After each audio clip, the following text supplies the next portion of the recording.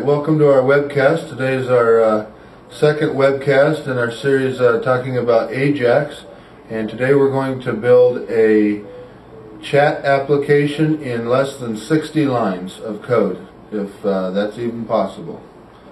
So let's go ahead and get started here. First thing we'll do, let me bring up the screen here.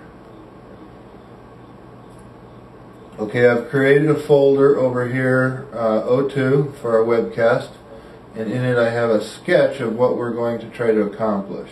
So let's take a look at that.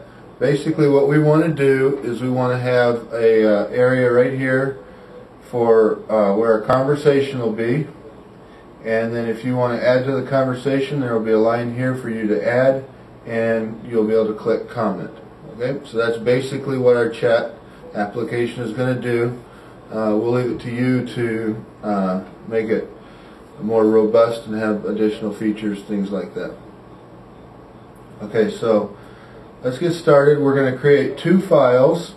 We're going to create one called conversation.txt, and the only thing I'm going to do with that file is I'm going to open it up here and I'm going to hit save. And so it should just be an empty file. And we're going to create another file, and we're going to call it chat.html. Let's see, there we go.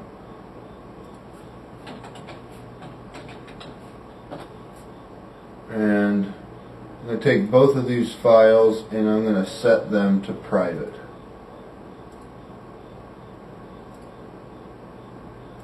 Okay, so you can see there's our basic structure. We've got chat.html and conversation.txt. First thing we'll do is we'll go ahead and create our skeleton, and we're going to just call this web conversation.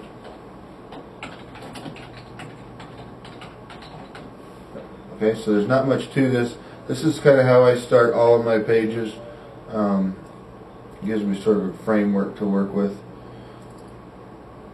And if we run this program, we get that. So there's not much to it.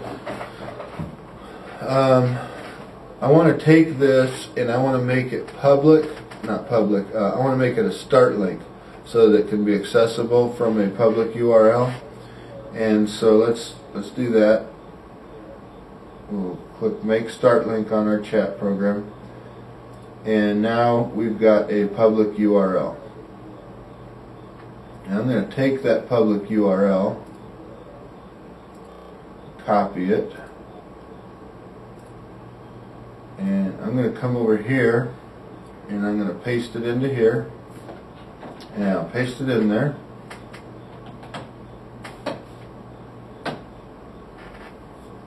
And so now I've got the same page running here and here. Okay? So here's my two chat applications, and of course I'll have two of them so that we can watch what happens as we chat back and forth with each other. Okay? Alright, so next thing let's do, let's add our form elements and some styling. So I'll just copy and paste this in here.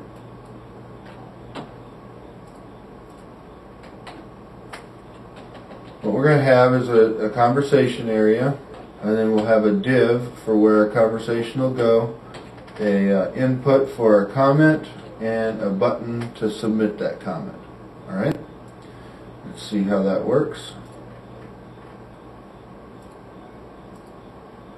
Okay? So there's my conversation area up here, and my comment goes here. Let's do a little additional styling on this. What I want to have happen is I want that content area to be the same size, so I will add some CSS for my conversation. We'll give it a 1 pixel black border with a height of 300 pixels and a width of 300 pixels, a margin of 0, and an overflow of auto. And what that'll do is if it does overflow, it'll automatically add scroll bars to it. And then my comment will make it a width of 300 pixels, and just we'll take our body and we'll just set background color, just a gray color there.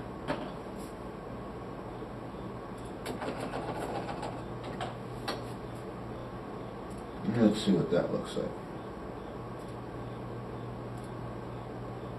Okay. Alright, so that looks pretty good. The height on that conversation is a little too high. I'm going to change that to something that'll fit our screen a little bit better. We'll make it 200 pixels.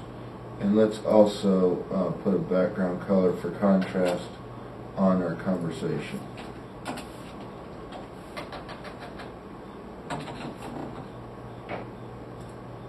See how that looks. Alright, so we have our basic look to our thing. Let's yeah, I like the fiddle here. Just put a padding on that.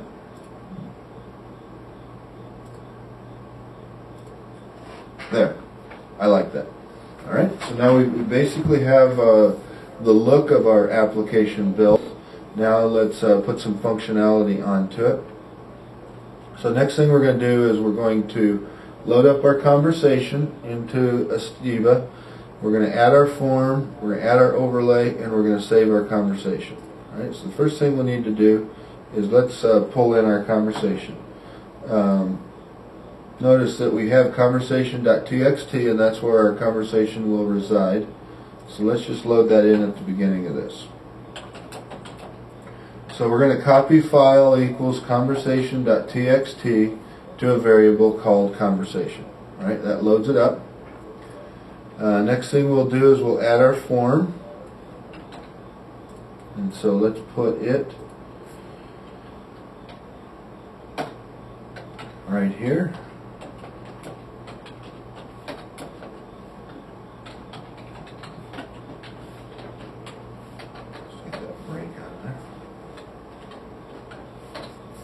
And our form action is going to run an overlay called add to dialog, and we'll use method post for that. So let's create our overlay add to dialog.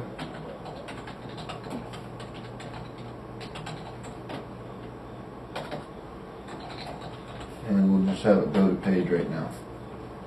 Okay. Let's see what that looks like before we get too far ahead of ourselves. And I should be able to type something in here and comment. Alright? Now I don't have anything happening at this point, but I've got a form that's submitting to an overlay, and now we just need to add our working functionality to it.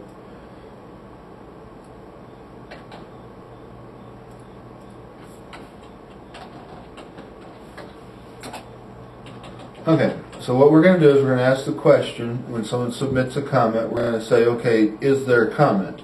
So that's, we say if my comment is not empty and my comment is not error, then we will copy our conversation to a variable called conversation. Now, if you're watching closely, you notice that we also have that exact same copy up here, and the reason we need to have it in two locations is when the overlay runs, someone else somewhere else may have already submitted another comment, and so our variable conversation may be out of date.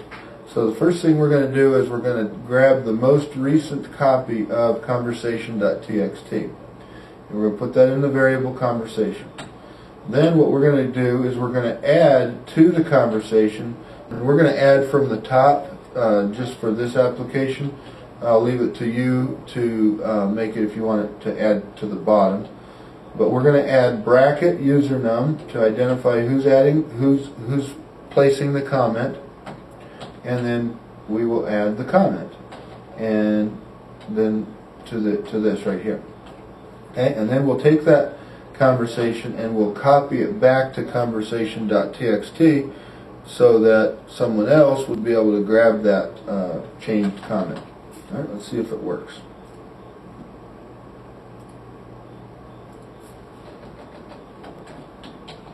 I'll type hello.